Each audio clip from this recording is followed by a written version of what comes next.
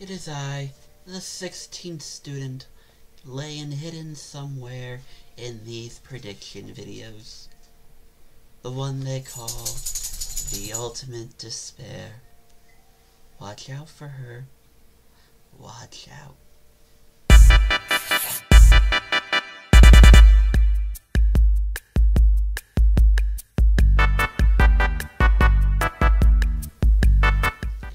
And yeah, that is all you guys are gonna get because without my glasses, I'm blind as hell. And I really gotta start picking a character with glasses because, God, this is hell doing this every year. And yeah, I'm not doing the whole acting bit for the video. I'll give you that. Feeling good. I'm dressed up in a shirt that's definitely too small for me, but that's what you get for shopping on Amazon.com. I've also had this out. If you follow my social media, yeah, you know I've had this outfit for forever now, so oh well. But hello everybody and welcome to week 9 and the Halloween edition of the 2024-2025 NFL picks and my prediction videos. I am your host Catherine, or as you may know me today as Mukuro Ikusaba, the ultimate soldier. I'm no soldier by any chance, but you know what? In this attempt at a school uniform, we'll make it work. And as always, we love to do this, and the lighting is awful, so we're going to do a little under lighting just to, you know, make it look not as bad. But you know, we have fun with it. As we go over our last week's results, we did great. In some aspects, it's not the 13-2 or 12-3, but you know, 10-6, we love a 10-6 average. I like it, it works, we can work with it, try to go a little better, but 10-6, we roll. Cincy Philly, could have gone either way. Jets Patriots, like I said, could have gone either way. These games could have gone either way. So you live with some, and you move on. Against the spread, 9-7, total 7-9, came back to earth on totals. Maybe I'm better at just eyeballing it rather than making random score predictions. Maybe. But hey, you roll, you get what you get. For someone who took all the betting favorites, 10-6, you live with that.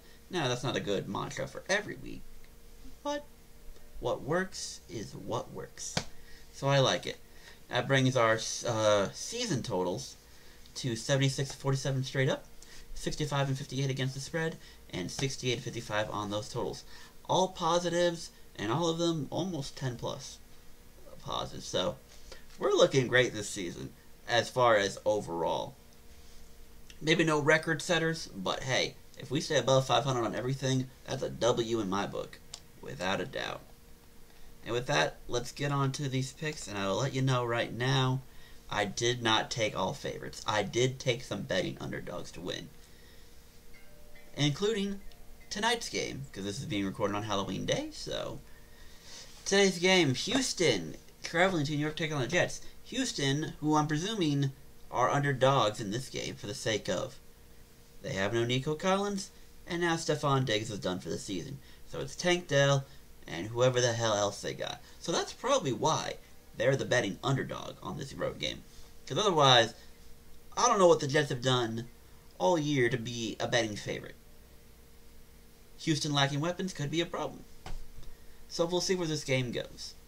But at the end of the day, it's QB and coaches. I trust CJ Stroud. I trust D'Amico Ryans. I don't trust Aaron Rodgers. I don't trust Olmbrick. I don't remember his name, actually.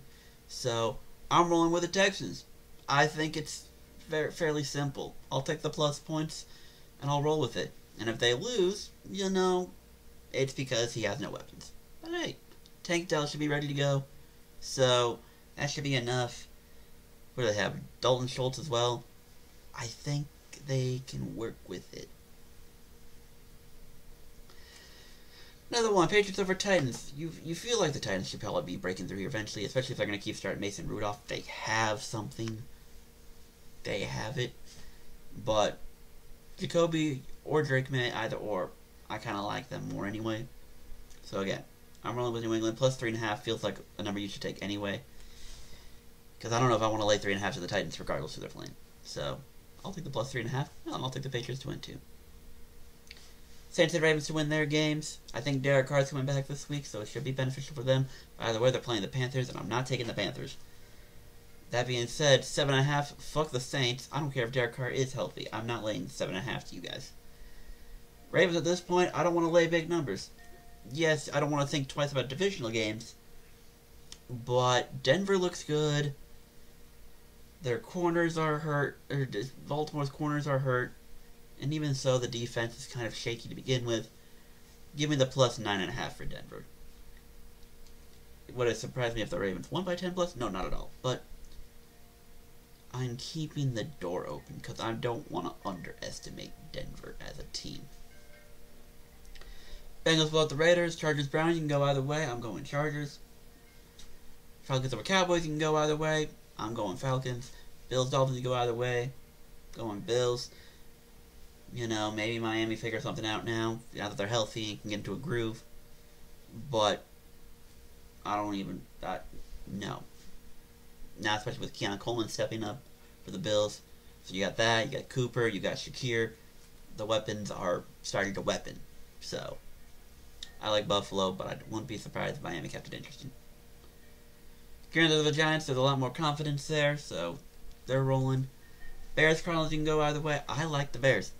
I do. And they should have won. Hail Mary is a Hail Mary, but that was just poor defensive coverage. I'm starting to think, and this is coming from the Vikings-Lions game a couple weeks ago, there's no point in just setting 3 and having everyone play coverage. Nah, fuck that. Go blitz. Go send 5. Don't give that quarterback time to sit there and get ready to throw. Nah, I like that. I think that should be a coaching decision people make from here on out. Send 4, send 5, send 6. I mean, it's what? You're 4 receivers out there. You can get 5 or 6 guys to cover that just fine. They should be just fine. Send pressure. Don't give the QB time to be comfortable or throw. That's what I'm saying. Not to say the Cardinals are bad, but I do. The Bears' defense I like. Arizona's inconsistent. And probably would have lost that game if Miami didn't fumble it themselves. But I like the Bears' defense. I got to imagine, I don't know what that was offensively last week, but their offense had been improving. So I'm going to give them benefit of the doubt. Eagles will blow up the Jags. Don't care. Rams, Seahawks. I'm going Rams for the fact that Seattle's hurt and the Rams are getting healthy. Or at the very least, they have Cooper Kupp and Puka Nacua back. So they should be fine. They should be fine. Lions over Packers. I'm taking this pick regardless of the quarterback health, but we don't know how Jordan Love is going to be exactly. So with that doubt, I'm going Lions. Vikings over Colts. Though I will say I am happy that Flacco is back in the lineup. What are we going to do with Anthony Richardson? I don't know at this point. It's up in the air. I will say this, though. You make a move to Flacco if you think you're a Super Bowl contender. I don't know why the Colts think they're Super Bowl contenders. I don't. So if you're not contenders, you might as well be letting Richardson get reps. You might as well. You spent the 4th overall pick on him. You got to figure out what he is. Because riding Flacco now, say you finish with a shitty record, you're not drafting a quarterback. No. Because you still have faith in Richardson to be that guy. Why not play him? And if you are fully convinced in your mind that he's not the guy, then you trade him. Or you trade up and draft a QB. This seems like you're doing neither. Unless you think Flacco can go on a 2012 run, which I mean, hey, 12 years later, 2024, maybe he can. Maybe he can. But I don't see the vision, so I think the Colts are just kind of existing now. I don't think they're going to make the playoffs. I don't. So I guess we'll just see where they go. Minnesota 2-game losing streak. There is concern because Minnesota usually builds up these great seasons and then flounder it away. But I think they get back on track. I think this is a Colts team they should be able to beat. They lose their left tackle. They trade for one immediately. So Vikings are trying to be serious. And I think they have an opportunity to handle their business in this game. Going to the Vikings. And then Chiefs Bucks Monday night. I tell y'all, if Mike Evans and Chris Godwin were healthy, I would have taken the Bucks. This would have been the perfect game for Kansas City to lose as a first loss. And it would have been a big deal. On the road, against a good Tampa team, weapons all over. It would have been one of those games.